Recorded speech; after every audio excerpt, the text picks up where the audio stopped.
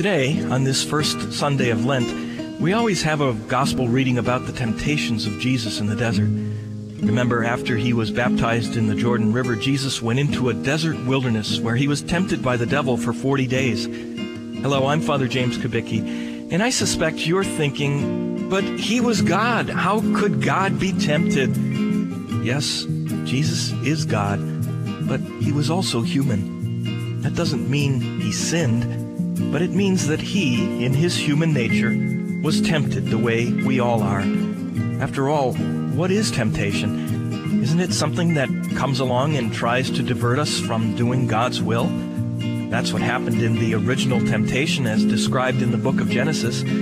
Our ancestral parents were tempted to not follow God's will for them, but to do their own thing, to follow their own will.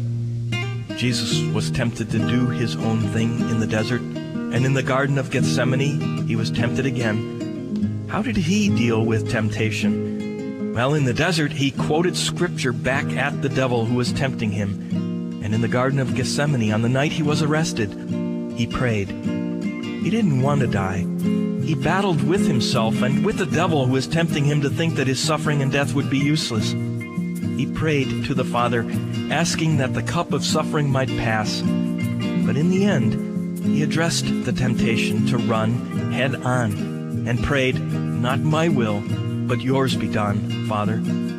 So if you're ever tempted as Jesus was, do what he did. Pray and ask that God's will be done. Father James Kubicki is the National Director of the Apostleship of Prayer.